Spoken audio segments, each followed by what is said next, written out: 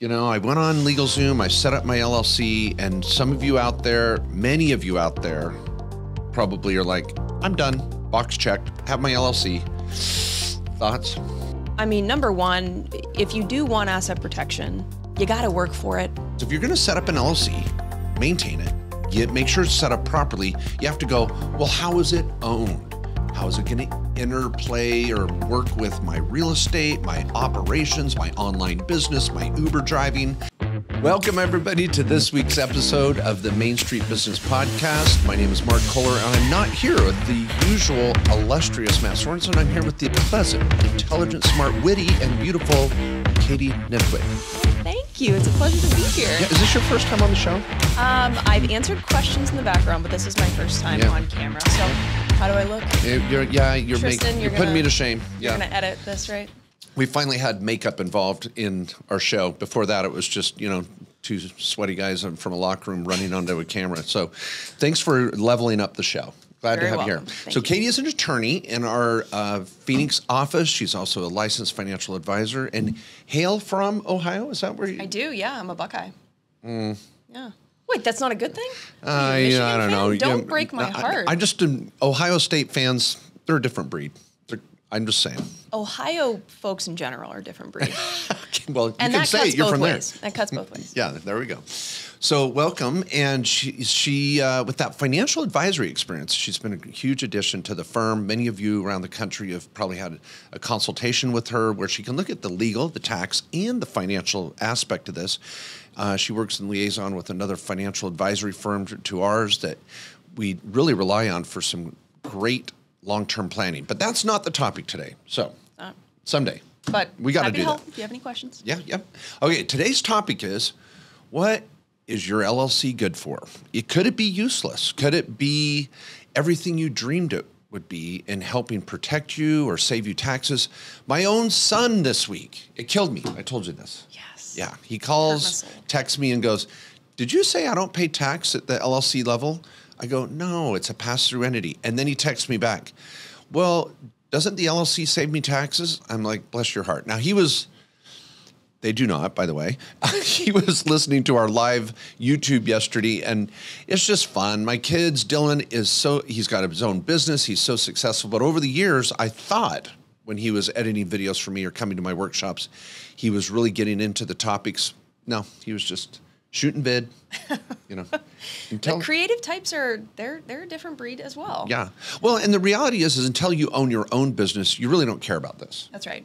So, and he's venturing into that now, so we're excited for him, and it'll be good. It's cool. So for any of you out there that have thought, I need an LLC, or you've set up an LLC, you're like, what do I get with this? Is it really worth it? And I think asset protection is probably at the top of everybody's list first, that someone cannot sue me personally for anything that could go wrong in my business. That'd be number one. Mm-hmm. I don't know. Do you want to add to that? Or what would you say 2 and 3? Or what are your thoughts? Like, why do people do LLCs?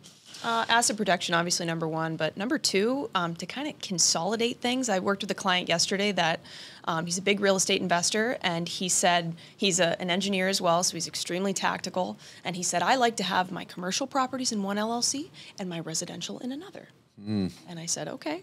Whatever floats your boat. So some people, and there's a bunch of different reasons. Also, if you have partners, it's another good one. I like it. And I think this is a chance for you to get an EIN, electronic identification number, get your LLC bank account, start building separation, branding. Maybe you trademark your company name or your product. You're starting to build credit. But I think it all starts with that number one of asset protection, especially for those real estate investors out there. Oh, absolutely. So, Katie, just out one sheet of paper, cut it. I went on LegalZoom, I set up my LLC, and some of you out there, many of you out there, probably are like, I'm done, box checked, have my LLC. Thoughts? Yeah, it's not going to cut it. Not going to cut it. Okay. It's my final answer. All right. So pieces and parts, thoughts? So, I mean, number one, if you do want asset protection, you got to work for it or at least pay someone to do it for you. That's kind of what we specialize in. So you got to have an operating agreement that says how this thing works, number one. You're obviously, if you got the LLC approved by the state, you're going to have the articles of organization. That's basics. That's usually the one sheet of paper. You got to have minutes too. You guys talked about this on one of the more recent podcasts. Although you're not statutorily required to have minutes, you should have them. Yep. It's part of the whole thing. You should have your bank account. I cannot tell you how many clients I work with that have an LLC. They've had it for years, and they just commingle everything with their personal bank account. And they say, oh, yeah, I took draws. And where'd you take draws from? Oh, I just put everything in my personal account. It's fine. So I say, okay, so you never opened a business bank account, and you don't have people paying you under a W-9 to that bank account. They say no. Yeah, that's a problem. And that corporate book, that pretty little book that holds it all together. You pay your fees to your state every year. These are the pieces and parts that if you don't have, your LLC is not going to protect you. Now, by the way, I want to say this for all of you out there that have corporations, it's the same story. It's the same rule. You're going to have articles of incorporation, bylaws, board of directors minutes, shareholder minutes, and all brought together with stock certificates in that book.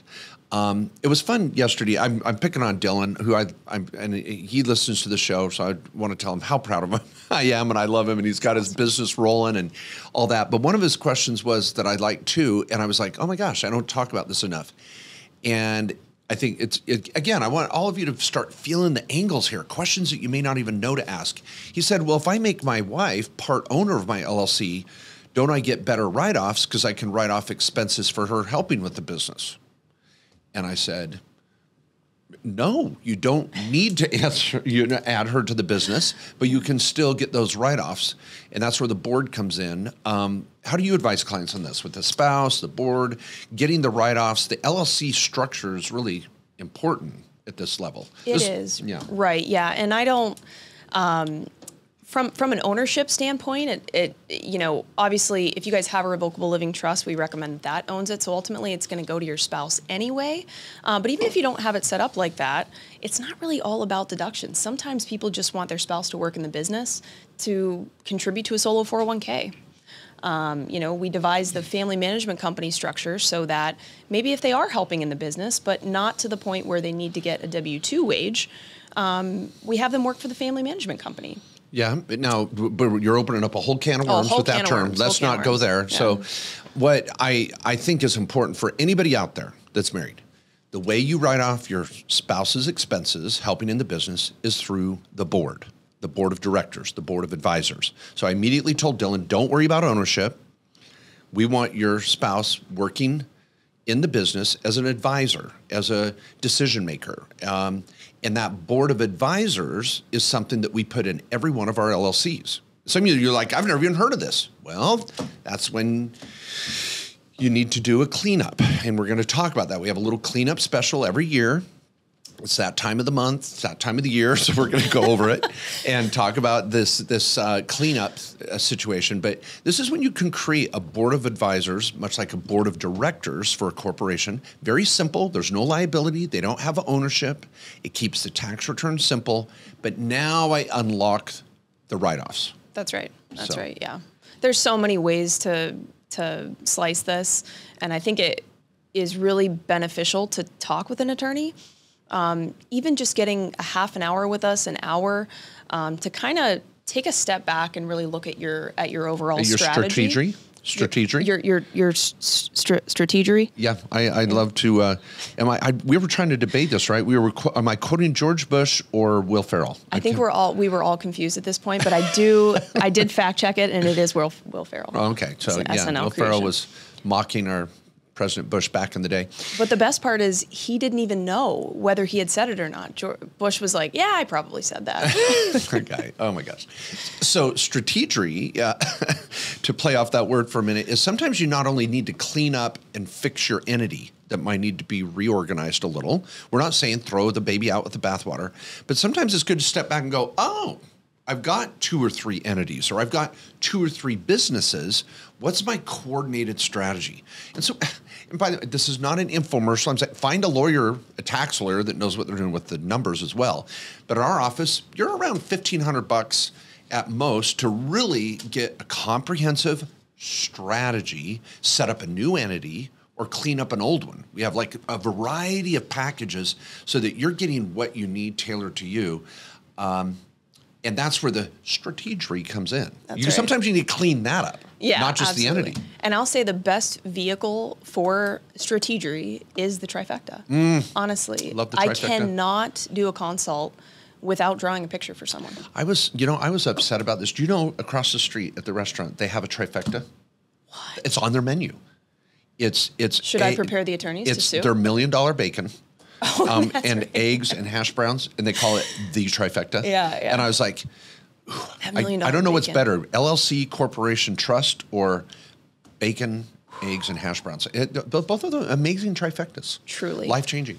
So anyway, when you meet with one of our attorneys, we're going to diagram literally a color PDF bubble chart that brings together your strategy, and it's called a trifecta. So this plays into your LLC, because if you're going to set up an LLC, maintain it, make sure it's set up properly, you have to go, well, how is it owned? How is it going to interplay or work with my real estate, my operations, my online business, my Uber driving, my spouse, my kids? And so those are all the questions that you want to vet in that hour or so with an attorney. And it really is powerful. If we don't save you 10 times what you're paying for our time, then we've failed. So we want to get excited.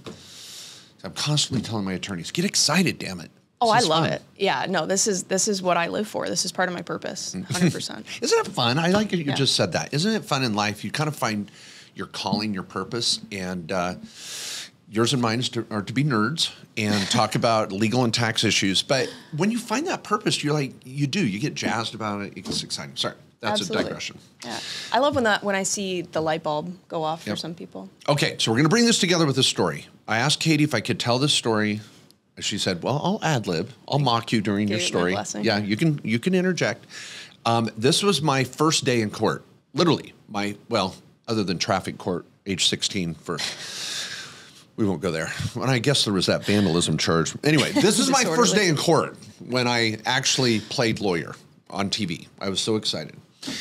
So, and this plays into your LLC, everybody. Because some of you are like, what in the hell are you talking about with this LLC? And I'm grateful that many of you are hopefully just catching the vision here of maintaining your entities, getting a good overall strategy for your LLC or your corporation. But here's where the rubber meets the road, if I may. So, back in college, I had a cleaning business. I was a janitor. I was very proud of that. I was a small business owner. I've got clients that I've seen your office, Mark, and I don't know how you were successful. You clearly had a lot of people working for you. Yeah. Well, it was more of a delegation thing. Okay. All right. Yeah. So, good comment. Okay. No more comments. Okay. Yes, sir. All right. So I had a janitorial business, and we've got clients that are making over $200,000 a year as janitors. Oh, absolutely. The construction cleanup, home cleaning, commercial cleaning, carpet cleaning. Don't diss on this. I mean, I loved it. It got me through college. I sold the business to go off to law school. It was a great experience. Boy, I've got some stories. Anyway, this is one of them. So here's one of my stories. Okay. So this guy stiffed me.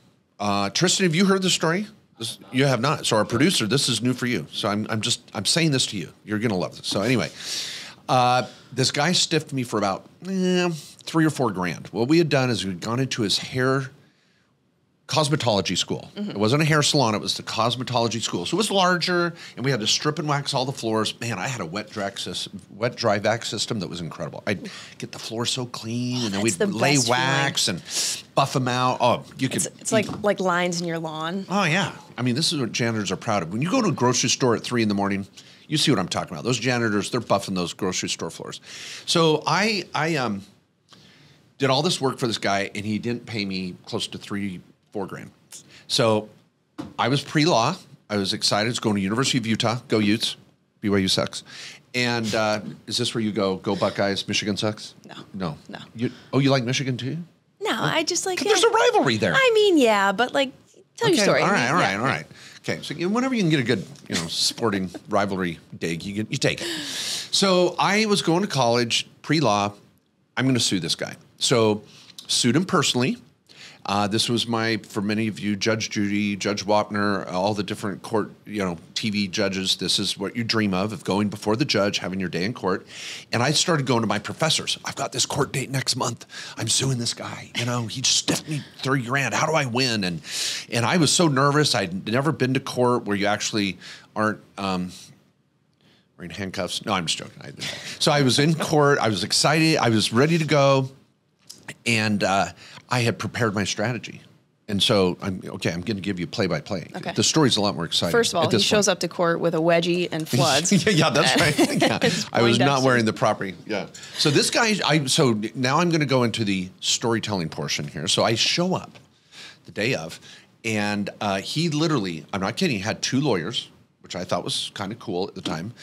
He's all dressed up. I'm just in my college gear because I wanted to be the little guy. I was kind of the Matt Damon and Rainmaker. Oh, I like that. I wanted to play that strategy. role.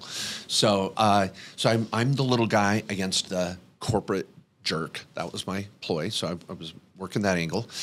I'd read John Grisham. I knew what I was doing. So then I show up, and I remember vividly. I mean this. I figure out that I'm on the left side because when you walk into the court, plaintiff's on the left, defense on the right.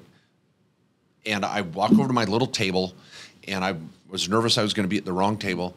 He walks in, and his attorney put his briefcase on the table so loud, it kind of just echoed through the whole courtroom. We call that a power move. Is that a power move? It's a power move. I've never done that power move. I've never done that either. Well, I don't go to court very often. I'm in the boardroom. I've never been to court. Yeah, but I was just like, it literally kind of sent a chill through me, and I'm like, 2 lawyers, this guy, they're giving me sneers, and I'm like, I was nervous, And so the judge comes in, we all stand up, yada, yada.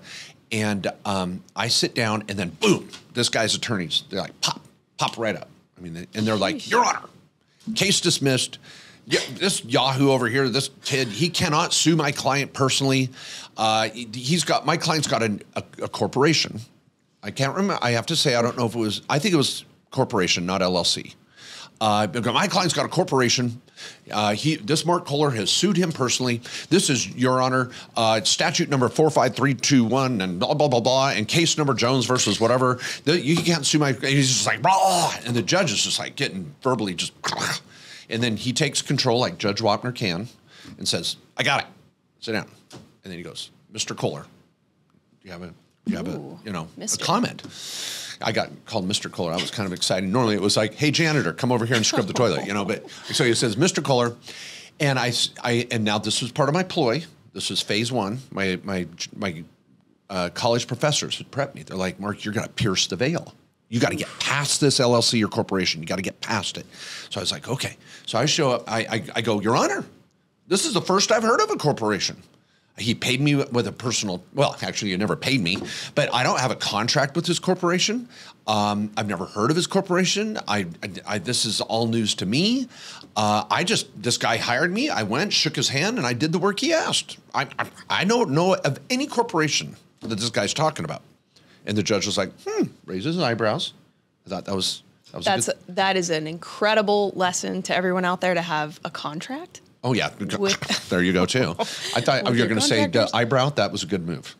Oh, yeah. I'm reading the court. Excellent. In the Murdaugh trial, I was watching. I was watching brutal. All the players, Absolutely. It was a show. That guy is just dead behind the eyes. Yeah. It's a show. It is. Yeah. So I see the judge give me a window, and then he looks over at other attorneys and goes, all right, you got a comment? What is it? Why is Kohler saying this? Obviously, you have a corporation. Well, yes, Your Honor, we do. And he goes, can I see your corporate book? And he did. He goes like, do you have your minutes? Do you have your bylaws? Do you have, are you in good standing with the state? He goes, well, Your Honor, under case number, whatever, and all that. And the judge goes, I don't care about that. Did you give Kohler a contract with your corporate name? Do you have a business card with your corporate name that you gave to Mark Kohler? All he knows, his name is Scott Wood. I'm calling him out right now. This is public record. Yeah, his name was Scott Wood. I'm going to say it. And he goes, do you have a, not that there isn't 32,000 Scott Woods in the country. I think we're safe. But, there's no slander when it's true. That's true. It's That's true. Absolutely And right. so, and he goes, where's your corporation? All he knows is Mr. Scott Wood, that's all he knows. And they're like, well, Your Honor, we haven't, followed some of that little protocol, blah, blah, blah, blah, blah. But your case number, whatever, and court number, court case this and statute number, whatever. And they just start rambling again. And the judge then says, Mr. Kohler, do you have a rebuttal? And this was the moment I'd been waiting for. I had practiced my line in front of the mirror at home. I mean, those moments where you're like kind of, you're shaking inside. I mean, you can just feel your heart going, and I was so nervous, and I stand up. I'm not kidding, this is true. And I had practiced my line, and I looked at him and I said, Your Honor, if they don't respect the corporate veil, why should we? Oh, that was my line. And you could hear a pin drop, and the judge thought for like 4 seconds, and he said, you know what, Mr. Kohler? I totally agree. Mr. Wood, Kohler wins, judgment in his favor, pay him, and I would admonish you to maintain your corporation or your LLC the way you should. Have a good day. Stands up, walks out. I'm like, whoa, I'm standing up, I'm doing pelvic thrusts. I'm like, I'm like pole dancing on the, the bar there. I mean, I'm like doing it all. And the guy's judgment. Yeah, and I walk out, there's reporters, they're interviewing me. I mean, it was just, cameras. Well, no, there was none of that. We call this big fish. Mark's a big fish storyteller. Maybe I embellished that last part a little, but I was so excited, and I was like, woo! And he was out in the hall, and I remember it was like one of those big, echoey marble floor halls at the courthouse, and he pulled out his checkbook and wrote it out, and he was like, Sam, here you go, you little brat, snot, whatever. He called me kind of a name. I can't remember what the name was. I was just looking at him write the check out. I'm like, yep, there's an extra. Yep, write that whole thing out. And because I got my, I didn't have legal fees. Now, was it a personal check or was it from his business? All I know is I cashed it, and it went through. Okay, I was excited, and I got my money. That's awesome. But people, oh my gosh, little did I know. Now that's from another Will Ferrell movie. Little did I know, Stranger Than Fiction.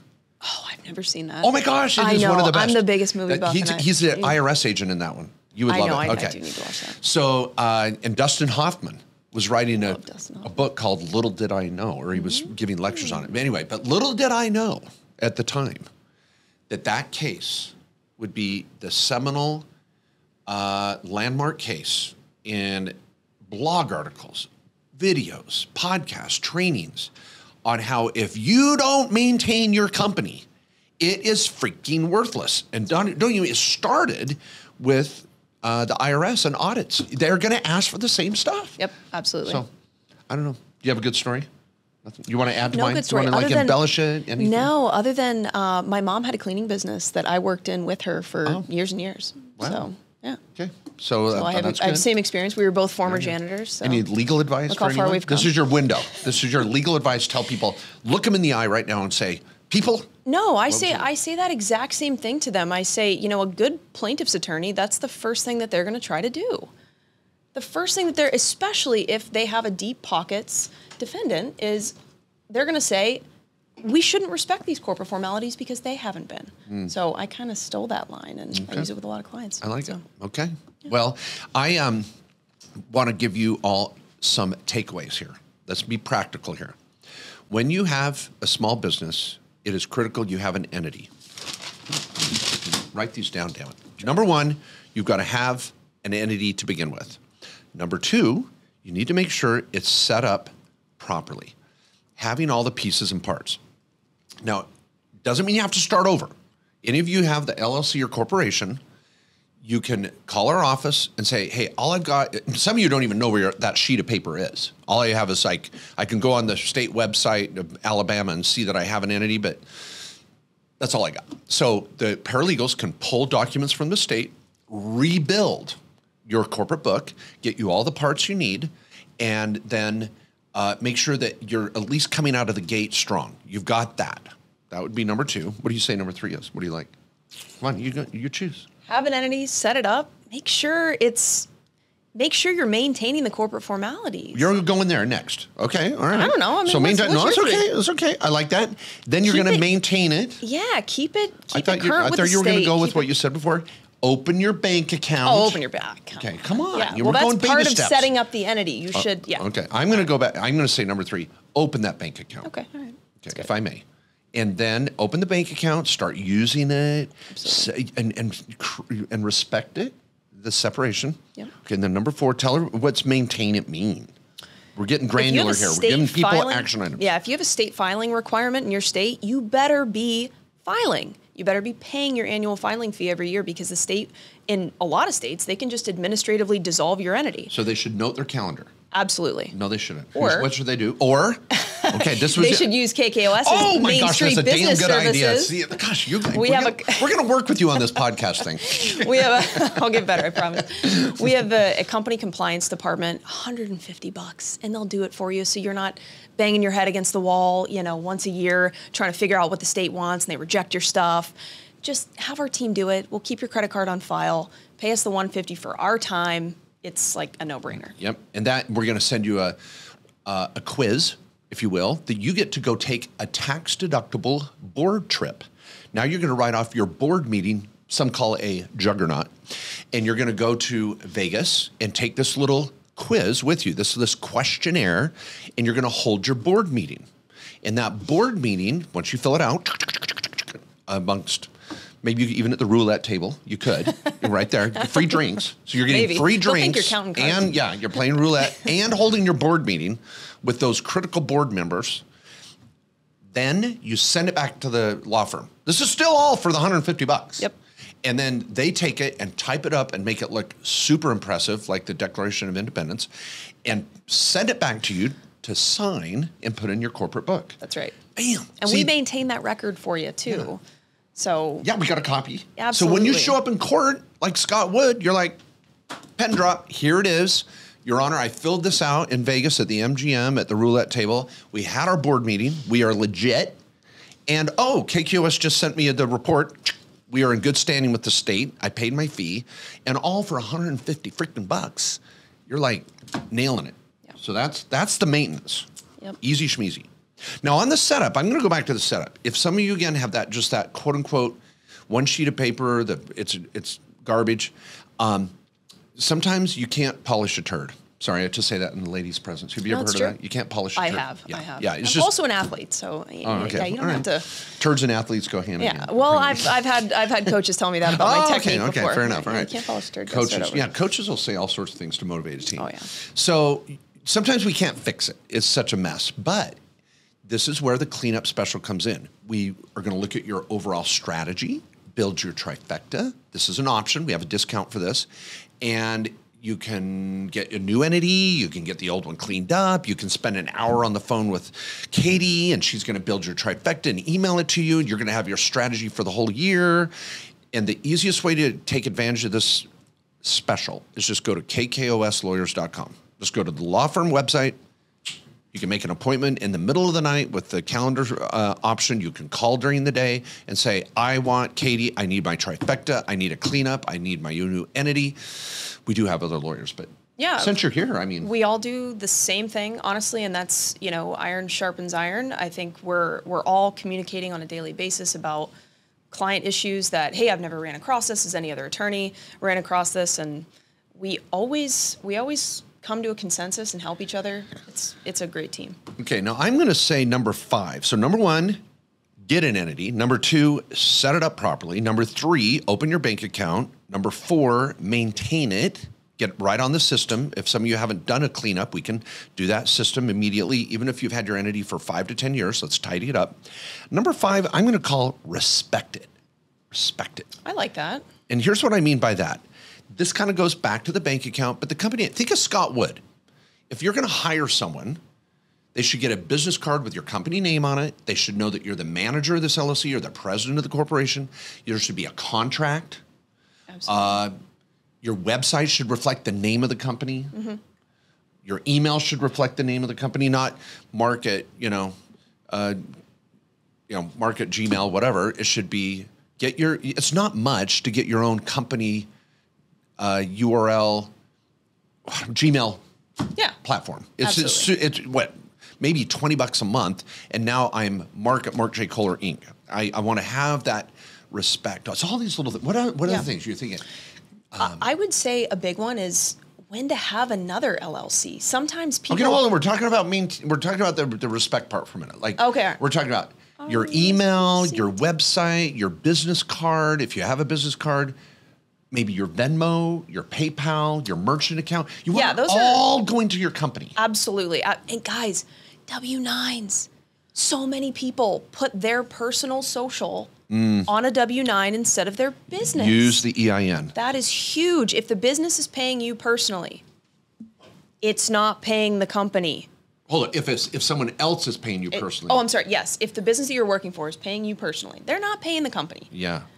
Now, on this note, I want to say I spoke to a group of realtors yesterday, and they said, Mark, in my state, this is in Hawaii, this is common, in a lot of states, brokers or the division of real estate telling brokers what to do will not pay a realtor or 1099 a realtor their LLC or corporation. And so they go, well, I can't use my LLC or corp. No, you can. We are going to drive that 1099 through your personal tax return and back into your company. The IRS allows for that. Absolutely. But a lot of accountants miss that. Oh, 100%. And so you can still use the company even if someone 1099s you personally. So when you fill out the W-9 and your broker goes, no, we're not going to pay your corporation EIN, fine, here's my social, not all is lost. In that situation, it's okay. That's right. Sometimes there's they call it Department of Professional Licensing or a DOPL issue, where a chiropractor, a doctor, you got Medicare, you got Medicaid, you got insurance billing, you got brokers, you got engineers, issues where they may not pay your company. It's okay. Yep, absolutely. I like that. So but if you're operating as a sole prop, just because you were too lazy to set up your business bank account, wow, did you just call one of our listeners lazy? Hey. Jeez, man. Call a spade a spade. Sorry, people. I apologize for that. Indiscretion. You said turd. I did say turd, but it wasn't personal. Oh, that's okay. All right. I'm just all saying. right. Okay. Respect the veil. Use the IN. Use contracts. Rental property. Oh, yeah. If you have an LLC, you've got to transfer the title into your LLC. What else would you say? I mean, I'm just opening some of these doors. Anything else? Title.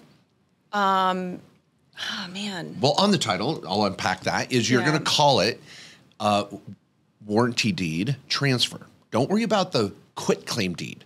In most counties, there's 3,500 counties around the country. That's right. You're not going to worry about a quitclaim deed. It's the same price to do a warranty deed. In California, it's called a grant deed, and you have to transfer your rental into the LLC. And I know some of you are like, well, I got the due on sale clause. Oh my gosh, the bank's going to freak out and call me. They don't. In 20 years, I've had one client that had the bank freaking out because they transferred the title. Oh, I've written letters to banks and okay. Yeah. Okay, we get it. Same ownership. It's not that big of a deal. So that's part of respecting. Make sure you transfer the title. But elaborate on why, we probably have a lot of real estate investors watching this. Why a general warranty deed versus a quitclaim? Do you want to say it or do you want me to? Yeah.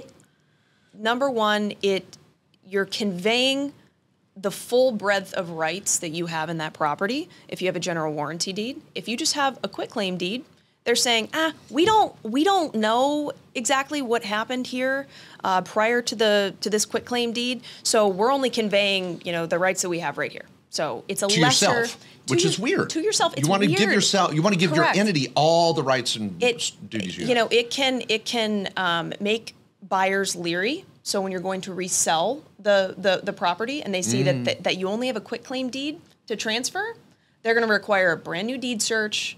They want the general warranty deed.